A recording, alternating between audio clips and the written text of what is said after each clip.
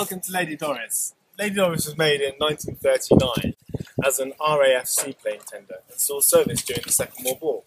Sadly, during my ownership of her over 2 years, I've presided over her sinking. She survived the war, but not me, unfortunately. I had to get her up from underneath the Thames, and now embarking in a project to restore her back to her former glory.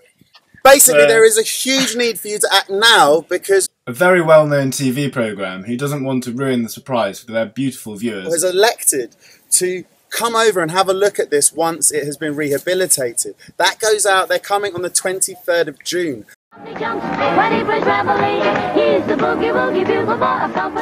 We're on critical mass to ask for volunteers and also cash. So volunteers, we're looking for people that are interested in helping to preserve a bit of history. This is a national historic ship, of which there are only 1,000 in the UK that are allowed to wear this emblem on the inside. This is the sort of thing that you're going to get involved in helping to keep afloat. It's also going to be fun.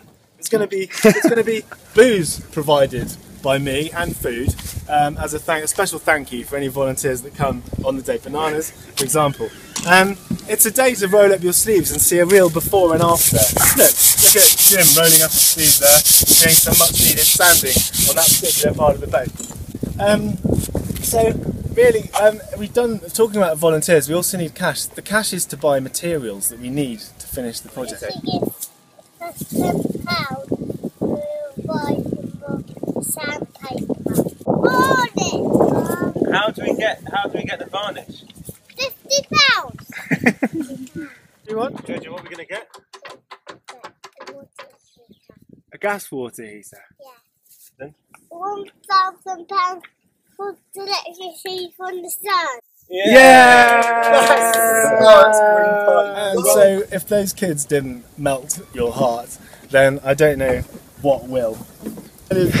We need volunteers, we need cash, we need your help to meet the June the 23rd deadline. Right now, more importantly, on Critical Mass, if you could press the button to volunteer or press the button to donate cash, you can find out the detail of what other fruity little rewards we've got up our sleeves for you if you do that, including invites to summer parties and being a lifelong friend of Lady Doris and having your name emblazoned on a plaque forever.